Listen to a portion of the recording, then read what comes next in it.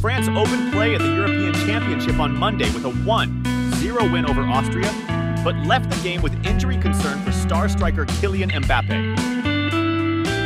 With France leading 1-0 in the final minutes of the match in Germany, Mbappe's nose was bloodied after a collision, forcing him to eventually leave the match.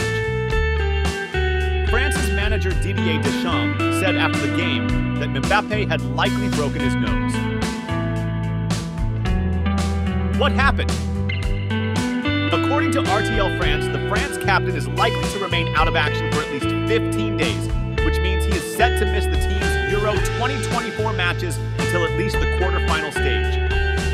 Mbappé broke his nose on Monday after a collision with Austria and Lens defender Kevin Danso during the team's tournament opener. The bigger picture.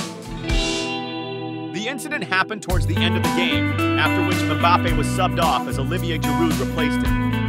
The player was then rushed to the hospital, where test results showed that his condition was not too serious and surgery was avoidable. However, Mbappé has been advised to use a custom mask when he returns to action. Did you know? The 25-year-old later jokingly posted on X and asked for suggestions for what type of mask he should wear the next time he takes the field from his fans. He wrote, "Any ideas for masks?" What next for France? Mbappe's absence comes as a massive blow for the 2018 World Cup winners, who will now prepare to face European giants Netherlands in their second match of the competition on Friday. It is likely that Mbappé will also sit out France's final group game against Poland on June 25th.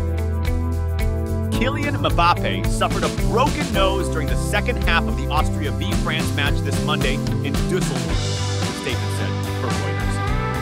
The captain of the French team was first taken care of by the medical staff and Dr. Frank Legal, who diagnosed a broken nose.